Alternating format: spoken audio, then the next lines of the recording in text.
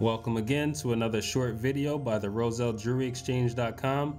Today I'm going to show you how to determine whether you have an item of silver or white gold using a chemical acid test. Much like the test in the previous video of how to determine if your yellow gold was real or fake, we're going to do the same thing here, except there'll be two different outcomes. First, I'm going to test silver. Now, I have two scratches here. I'm gonna make a second scratch actually. With silver, you will want to use an 18 karat gold acid test. Main reason being, when you test this acid, it won't disappear because it's not 18 karat gold like it would if something that was actual gold wasn't 18 karat. What's going to happen is it will turn an almost neon blue. So I'll show you that here. This is my silver scratch here. This is my 18 karat gold acid. Just want to put a little bit onto there. As you see, it's going to start to turn a very, very blue color. The longer I let it sit there, the brighter it gets.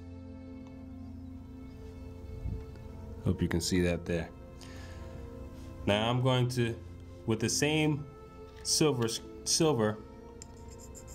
make a little better of a scratch here. I will put 14 karat gold acid on it. It will not have the same result as the 18 karat gold. As you can see, it's getting darker. Within a minute or two, it will completely fade away. Now that you see how to test if your item is silver with the 18 karat gold acid, which is here in the red top, this is white gold. From looking at it, you can almost not tell the difference. The only way most of us can tell is if you look on the inside, it says 14K right in there. Hope you can see that. I'm going to do the same thing with the scratch.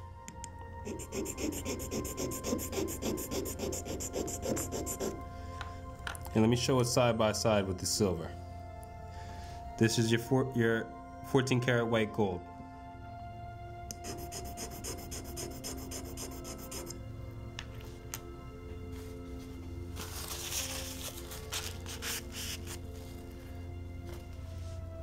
.14 karat white gold, silver. Can you tell the difference? I can't either.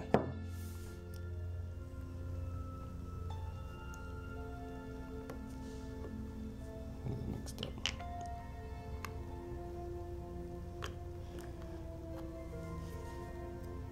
With the silver, as I showed you before, it's dark.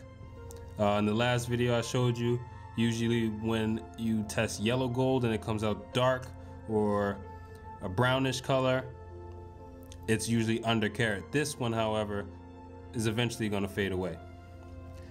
This is the white gold. With the acid test, it will stay. It's going to hold up to the acid. See? Even waiting a few seconds, it doesn't disappear.